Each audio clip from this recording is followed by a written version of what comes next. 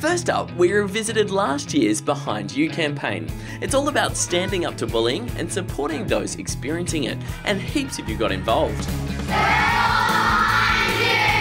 I'm behind you. And so am I. And so are we. We're behind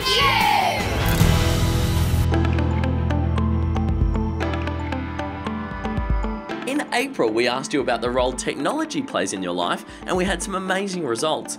3 in 5 of you said you spend more time in front of a screen than recommended by experts. Some of you even said you find it impossible to go without it.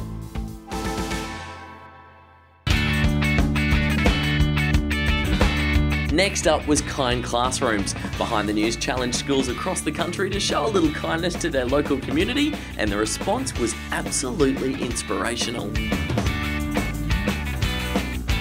Each and every one of you helped to prove that the kids of Australia really do care. And speaking of caring, we wrapped up this year with the world first BTN welcome book.